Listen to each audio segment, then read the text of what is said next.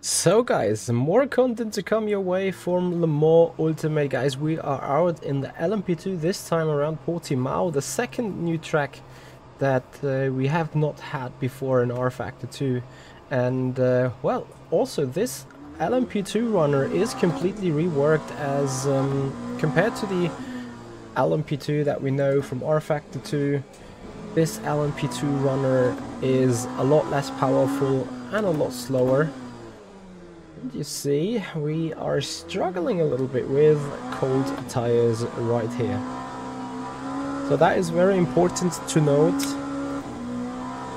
Tires are completely reworked in the way they work. The same goes for the GTE runners.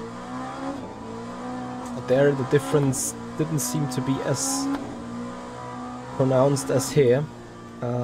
So you really need to work these tires to get temperature into these for them to work properly for your driving, for your laps.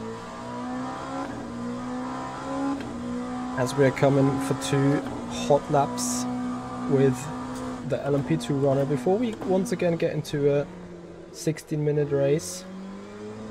Tires currently medium available only for LMP2 cars, and as you can see, we got only 45 degrees core temperature in these tires, so I predict the second lap to be a lot quicker, unless I do huge mistakes anyway. Here we go for the lap then. First of 2.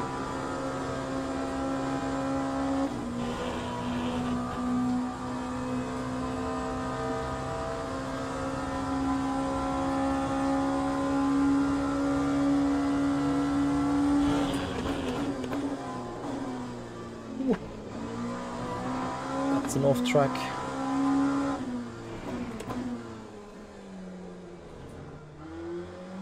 Yeah, you'll see on the second lap delta then how much better this will be.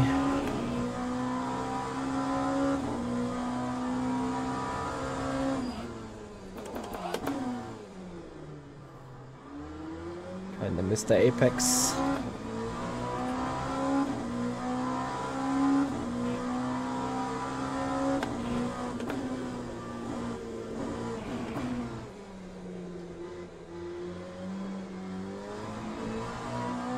Once again, as I mentioned, fixed setup. Oh, there would be a lot of things I would love to change on the car in order to get better performances, but it is what it is.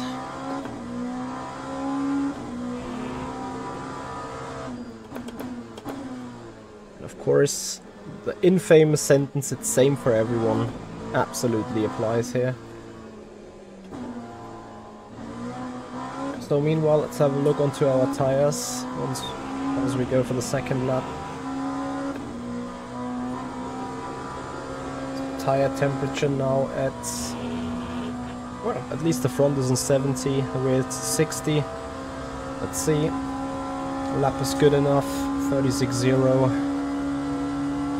Brake a bit earlier, but we already find much more grip. Should still be fine, yeah, into turn 1. 6/10 ahead, we are on ourselves.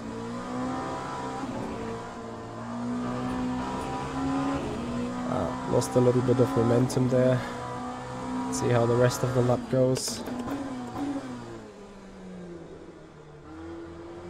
Not missing the apex is a good start, I guess. Still half a second up. I think it's about here now where we really see the difference of the tire temperature being ready. Look at the exit, much quicker.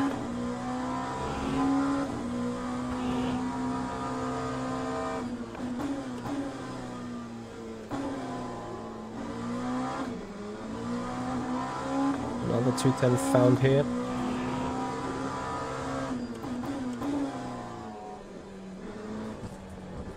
Stupid mistake.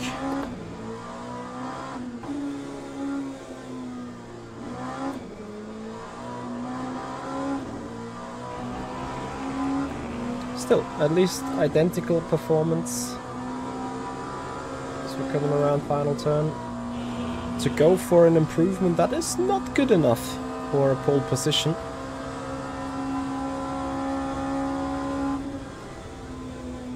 As we're lacking 3.5 tenths to Mr. Bray, so we got some good competition running. We used 2.4 liters. So then we go 16 minutes times 60. Divided this by what are we doing then? 35s, 95. That's most likely going to be an 11 lap race times 2.45, just to make sure. 27 liters for the race then. Make it 28, you never know. There we go.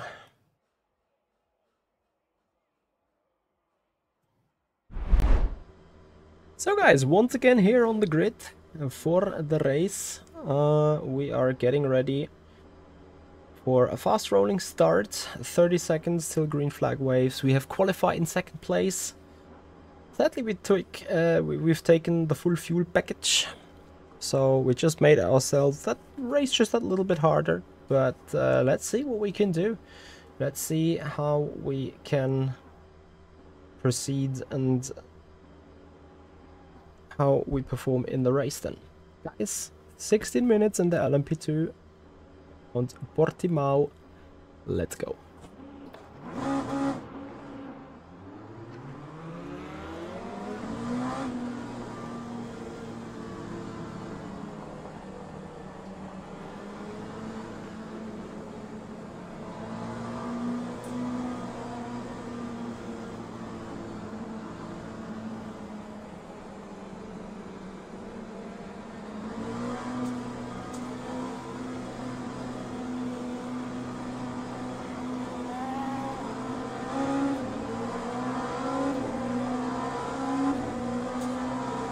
I would consider this a nice jump start, but whatever. This is going to be hell of a race.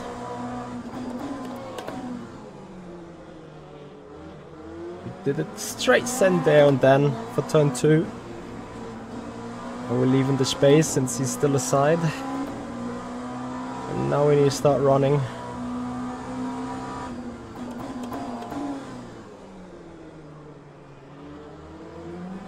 Keep locking the fronts.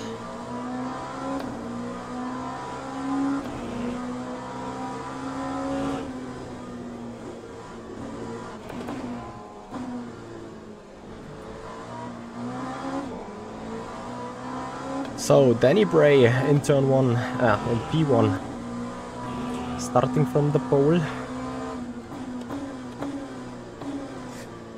And I copy his mistake.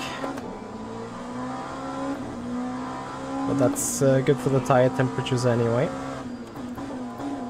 So we just need to keep that up.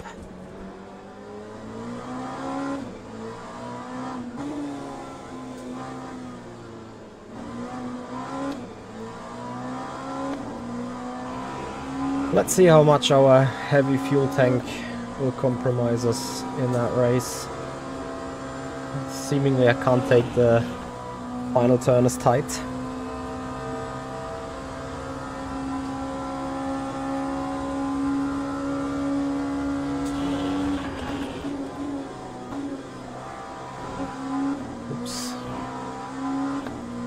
I want to get penalties here, of course.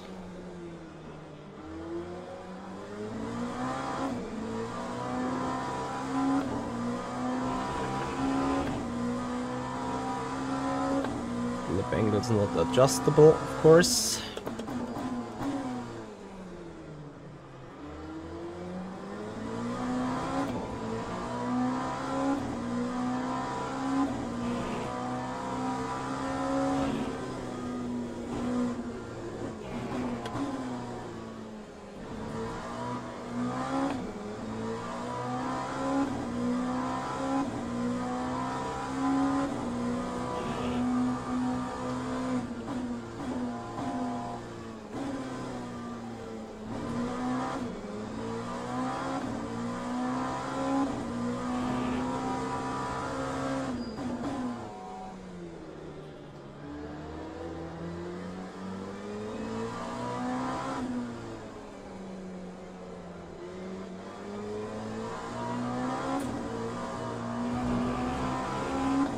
a bit too open.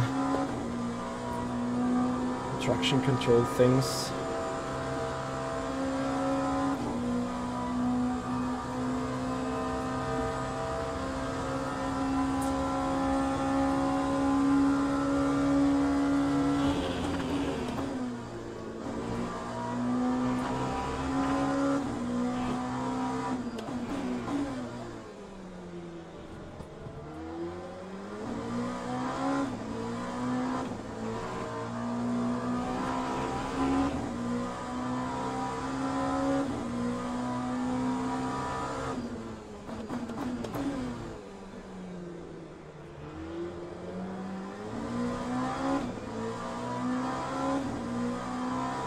So I need to really stretch our legs for this one.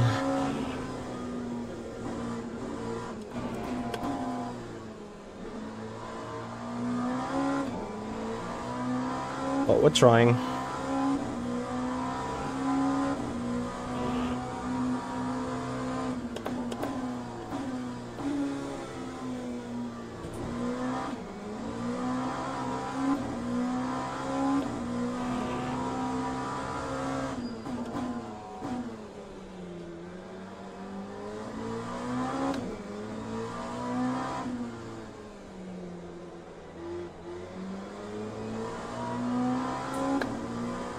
Oof. Just understeered off the track here. Yeah, the car's too heavy. With the big fuel inside.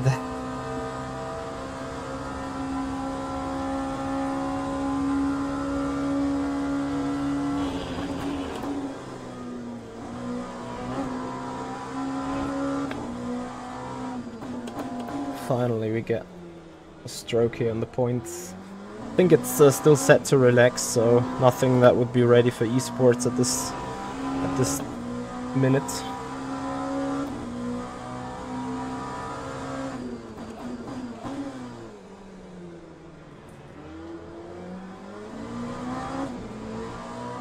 What you can clearly see in this LMP2 compared to what we know from R Factor 2 though is that the front is actually doing something.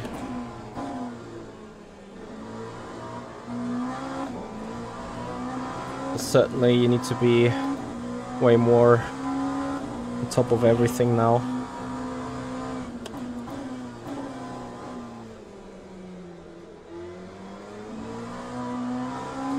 Rear end is a lot more loose.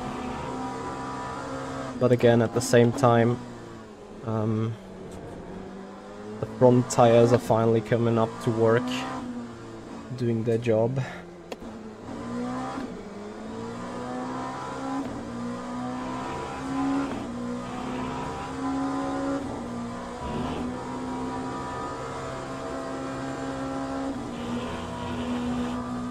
So sadly it's an invalid lap, but finally I got the final sector right.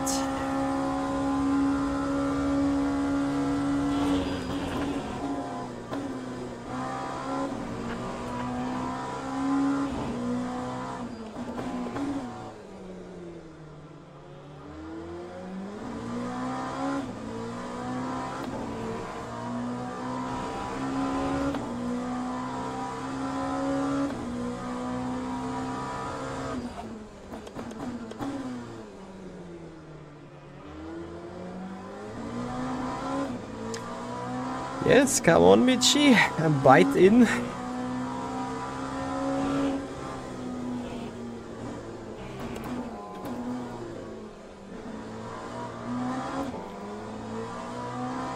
Just 8.5 more minutes to go, and I need to get closer finally.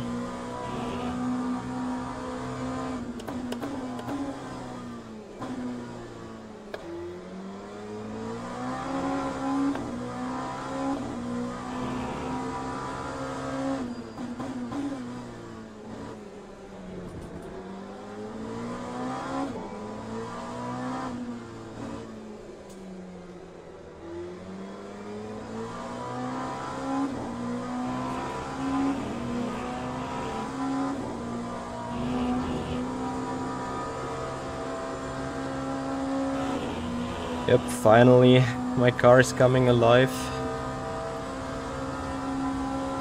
What is he doing?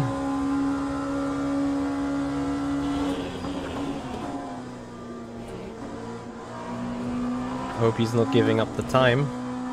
Ah, that is being considered a cut as well. It's interesting, have I done such a wide way for turn 1 at times that this was less optimal?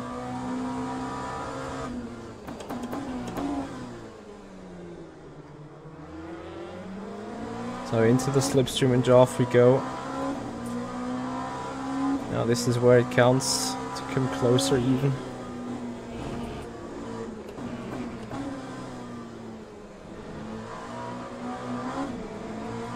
So, intense racing you see here in the first couple of media shots. There is a mistake right there. Get in there, Michi. Get closer. Not do mistakes yourself, of course. So yeah, safe to say we're fighting a little bit of dirty air here. Well, a little bit, that is a huge amount.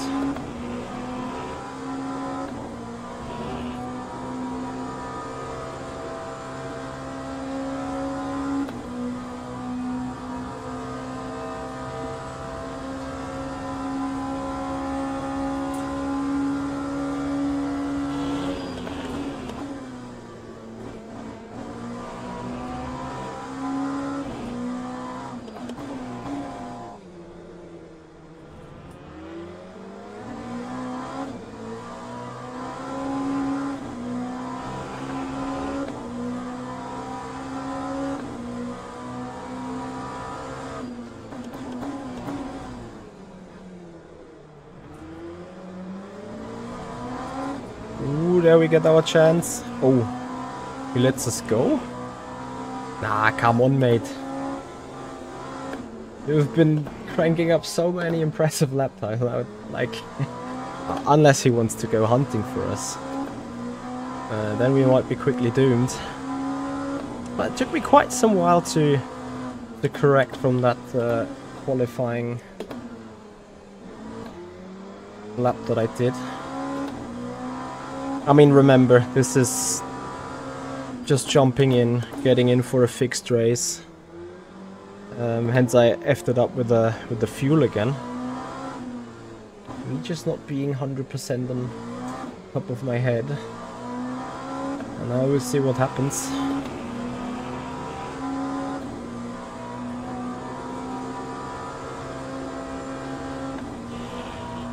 Yeah, but he struggles to keep the car going tight through that apex.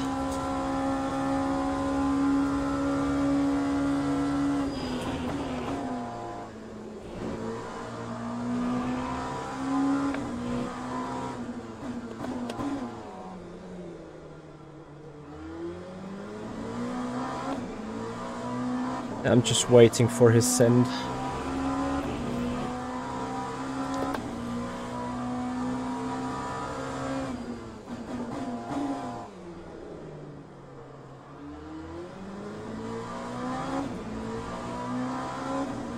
Although it seems like I finally get a little bit of edge performance over him.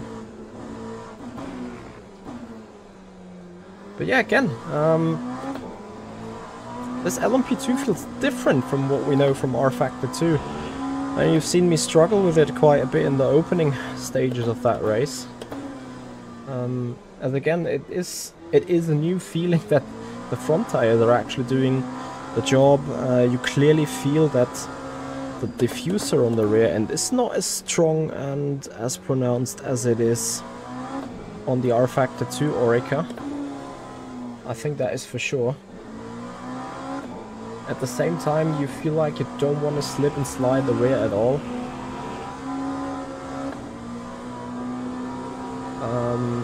Remember, we used to have these eSport slides, or whatever you want to call them. They seem being hurting a bit here in this car. Or not only even hurting, I think they are also some kind of unavailable. Like seen us locking the fronts and getting the rear sliding a little bit into this hairpin, but instead of keeping the rear slide going, the slide kind of stalls. Bringing back the car to make use of the front wheels to rotate around the turn.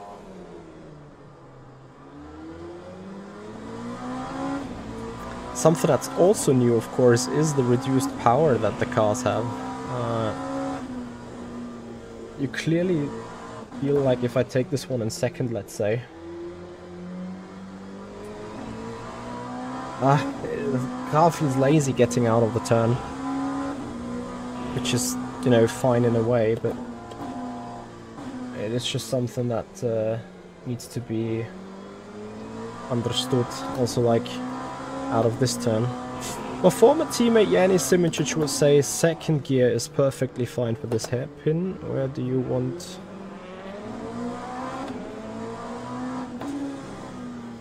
to go? Or second is perfectly fine for this here, but for this downhill, because we're going downhill, this might actually be true.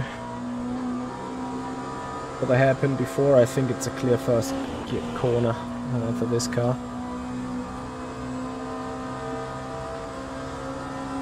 So, Danny Bray, 4th back. I think we're going into the final lap here.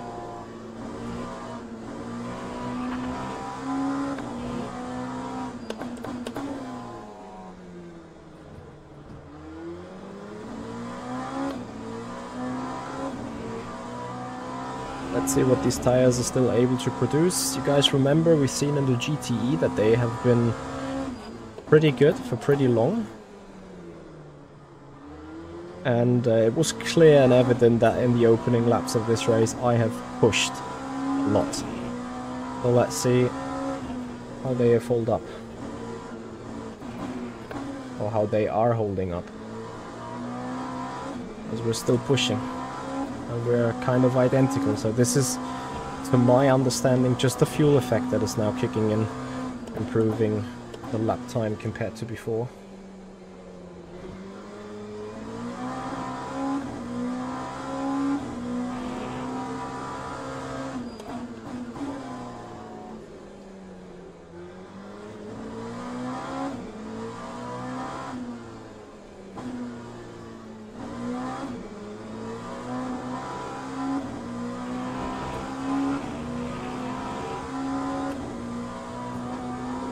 Yeah, I think we won't improve the lap time the fastest that we did.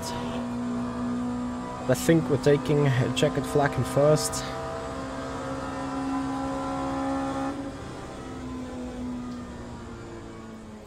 Kudos go to Danny.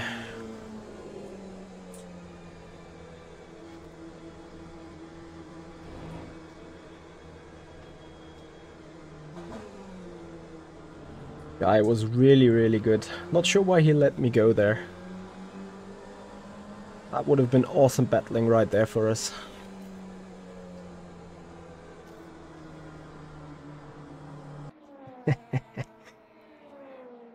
Ooh, so we actually had to work big time for it. Not getting pole position because of not getting the race in too good. Well, like not getting comfortable enough with the car in the short period. But that's fine. Really made us given a good race for the 60-minute showcase run. And that's the second race in. So, well, expectively, I think I'm going to drop more driver rank. Because I haven't been in pole position. Just got second, despite I should have been in pole according to the system. But yeah, we just wait till all the cars that are about to finish are finishing the race. Wojciech should also have gone over the line, as every one of us have done 10 laps. So that should be fine, it should be good. Yes, perfect. So, let's see what the result file says.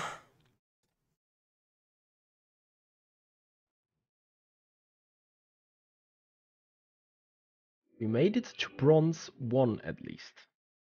We see some positions gained, some positions lost. It's really nice. Yeah. Mine is so 1%. Like, thank you so much. Anyway, we had 2 invalid race laps, which is correct. We stressed the track limits here a little bit.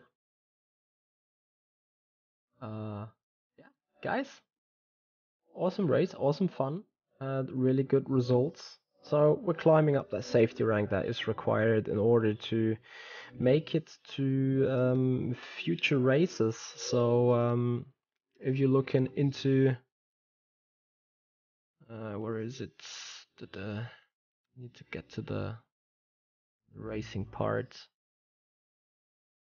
So yeah, we would now be able to go into the beginners fixed series again at Fuji. I'm gonna skip that though. But yeah, in order to get into intermediates, you need to be safety rank silver hypercars.